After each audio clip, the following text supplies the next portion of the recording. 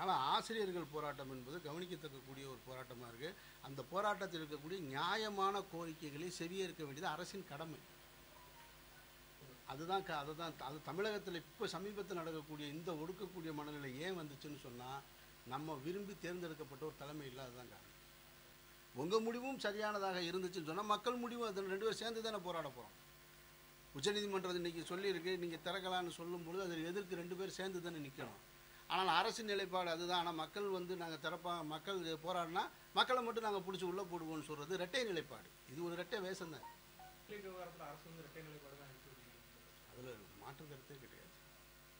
அதில் மாற்று கருத்தே இல்லை. என்னுடைய உயிர் 13 உயிர் என்னுடைய ரத்த சொந்தங்களுடைய உயிர் போயிருக்கு. அதில் என்ன உங்களுக்கு சந்தேகம் வேண்டி கிடக்கு? இரட்டை நிலைப்பாடு தான் அது. அதில் என்ன சந்தேகம்?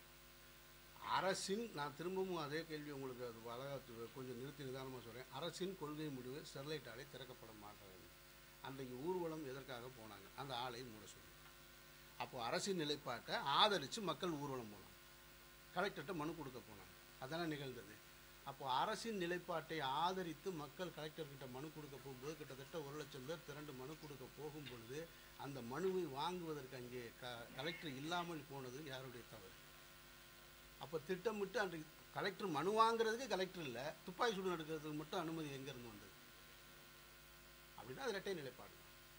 அந்த வகையில் இன்றைக்கு இந்த தேசத்திற்கு மிகப்பெரிய அச்சுறுத்தலாக இருக்கக்கூடிய சமூக நீதிக்கும் சமூக மக்களிடைக்கான மத நல்லிணக்கத்திற்கும் ஒரு காழ்ப்புணர்ச்சி அரசியலை உண்டு பண்ணக்கூடிய பாரதிய ஜனதா கட்சி தான் மிகப்பெரிய அச்சுறுத்தலாக இருக்குது. அது வருவதை விட அது எங்கேயுமே வெல்லாமல் இருப்பதை பார்த்துக்கொள்வது தான் நாம் தமிழர் கட்சியுடைய கடமையாக இருக்கணும்னு நான் நினைக்கிறேன். அந்த அடிப்படையில் இப்போ நாடாளுமன்ற நாடு இருக்கக்கூடிய சூழலில், ஏன்னா அதாவது நம்ம நீண்ட நெடிய காலமாக காங்கிரஸ் அதிக காலம் இந்த நாட்டை ஆண்ட பொழுது லஞ்ச ஊழல் அதிகம் தலைத்திருக்கின்றது தான் நம்ம விமர்சனங்களை முன் வச்சோம். ஆனால் சுதந்திர இந்தியாவில் முதல் முறையாக 4 உச்சநீதிமன்ற நீதிபதிகள் வெளியில் வந்து பொதுமக்களிடத்தில் வந்து நின்று இந்த நாட்டின் ஜனநாயகத்தை காப்பாற்ற வேண்டிய பொறுப்பு மக்களுக்கு இருக்குன்னு மக்களிடத்தில் கையேந்தி நின்னாங்க. அது ரொம்ப முக்கியமான ஒரு இது. அந்த நிகழ்வை நம்ம எல்லோரும் எளிதாக கடந்துட்டோம். நம்ம எல்லோருமே ஒரு இடத்துல கை கட்டி நிற்போம்னா அது நீதிமன்றம் தான். ஆனால் உச்ச நீதிமன்றத்தின் நீதிபதிகளே 4 பேர் வெளியில் வந்து நின்ன நிகழ்வை எளிதாக கடந்துட்டோம். நம்ம அதில் அவ்வளோ பெரிய ஒரு செய்தி இருக்குது. ஒரு பயங்கரமான செய்தியை சொல்ல வர்றாங்க. இந்த நாடு ரொம்ப ஒரு பாதுகாப்பற்ற சூழலில் இருக்குது, இதை பாதுகாப்புன்னு சொல்லிட்டு மக்கள்கிட்ட கேட்குறாங்க. அதற்கு பின்னால் பார்த்தீங்கன்னாக்க எப்பொழுதுமே தேர்தல் ஆணையமாக இருக்கட்டும், சிபிஐ நிர்வாகம், ரிசர்வ் வங்கியாக இருக்கட்டும், இதெல்லாம் ஒரு தன்னுரிமையை கொண்ட அமைப்பாக இருந்தது, தன்னாட்சி அமைப்பாக இருந்தது. ஆனால் அதில் எல்லாத்துலேயுமே இன்றைக்கி மத்திய அரசு தலையிட்டுருச்சுன்னு சொல்லிட்டு இதுதான். அப்போது சுதந்திரத்துக்கு பின் இருந்த ஆட்சியிலே மோசமான ஆட்சியாக இந்த காலகட்டத்தை தான் நம்ம பார்க்க முடியுது. அப்போ இங்கேருந்து கடக்க வேண்டியது, இங்கேருந்து மக்களை காப்பாற்ற வேண்டியது அனைவருடைய கடமையாக இருக்கும். பாரதிய ஜனதா கட்சிக்கு மாற்று அப்போ காங்கிரஸ் தான். திரும்ப தேசிய அளவில் நம்ம மாற்றாக காங்கிரஸுக்கு தான் திருப்பி கொண்டு வரணும்னு நம்மை அறியாமல் காங்கிரஸின் பக்கம் போகணும்னு நான் நினச்சா கூட இப்பொழுது சமீபத்திய மனநிலை எல்லா மாநிலங்களில் என்ன இருக்குன்னா, எல்லா மாநில தலைவர்களும் எடுத்து வைக்கக்கூடிய கோஷங்கள் தேசிய கட்சிகள் இனிமேல் இந்த தேசத்திற்கு தேவையில்லைன்றதான் தெளிவுபடுது. மாநில கட்சிகள் எல்லாம் சேர்ந்து உரிமைகளை, அதிகாரத்தை பகிர்ந்து கொள்வது தான் சரியானதாக இருக்குன்றது தான் கேரளா இருக்கக்கூடிய கட்சி ஆட்சியினர் சொல்கிறாங்க, ஆந்திராவில் சொல்கிறாங்க, வெஸ்ட் பெங்காலில் சொல்கிறாங்க. அதனால் இனிமேல் தேசிய கட்சிகள் என்பது அது ஒரு கட்சியாக இருக்க அந்த மொத்த அதிகாரத்தையும் தேசிய கட்சிகளுக்கு கையில் கொடுக்க வேண்டியதில்லைன்னு நான் நினைக்கிறேன்.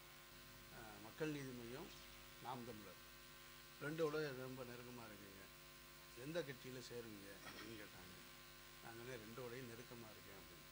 எனக்கு ரொம்ப நெருக்கமாக இருக்கக்கூடிய 2 பேர், ஒன்று என்னுடைய அண்ணன் சீமான் அவர்கள், இன்னொன்று என்னுடைய சகோதரனான பாவிக்கக்கூடிய கமலஹாசன் அவர்கள். நான் ரெண்டுமே அவர்களுடைய சிந்தனைகளுக்கு பக்கத்தில், அவர்கள் நல்ல போராட்டங்களுக்கு பக்கத்தில் நான் ரொம்ப அருகில் இருக்கேன். நான் ரெண்டுமே சகோதர தன்மையோடு தான் நான் பார்க்குறேன். அதில் எதில் என்னை நான் இழைச்சிக்கிறணும் அப்படின்னு சொன்னால் அடுத்தடுத்த காலகட்டங்களில் அவங்க எடுத்து வைக்கிற தத்துவங்களும் சிந்தனைகளும் தான் முன்வைக்கும். மக்கள் நீதி மையமும் இன்றைக்கி எடுத்து வச்சிருக்க விஷயங்களில் மாநில சுயாட்சியை விட்டு கொடுக்காமல் களத்தில் நிற்கிறாங்களான்னு காலம் பொறுத்திருந்து தான் நம்ம பார்க்க முடியும். அப்போது அவங்க எப்போ அவங்க பாதையை மாற்றுறாங்களோ அப்போ தான் என்னுடைய பாதையை நான் மாற்ற முடியும். அது வரைக்கும் இந்த சகோதர மனதையோடு பயணிக்கிறது தான் சரியானதாக இருக்குன்னு நான் நினைக்கிறேன். நீங்கள் தமிழகத்தில் ஒரு கேள்வி கேட்குறது முதல்ல சரியாக இருக்குமா?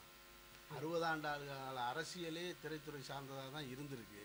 ஏற்கனவே நடிகர்களும் திரைத்துறை சார்ந்த நடிகைகளும் தான் ஆட்சியில் இருந்திருக்காங்க. அதனால் சரியாக இருக்குமான்ற கேள்வி இப்போ கேட்குறது நம்மளை நாமளே ஏமாற்றிக்கிற மாதிரி இருக்குது. வாய்ப்பு நானாக கொடுக்க சொல்கிறேன். மக்கள் கொடுத்தா கொடுத்துட வேண்டியதுன்னு. ஆனால் மக்கள் முன்ன மாதிரி இல்லை.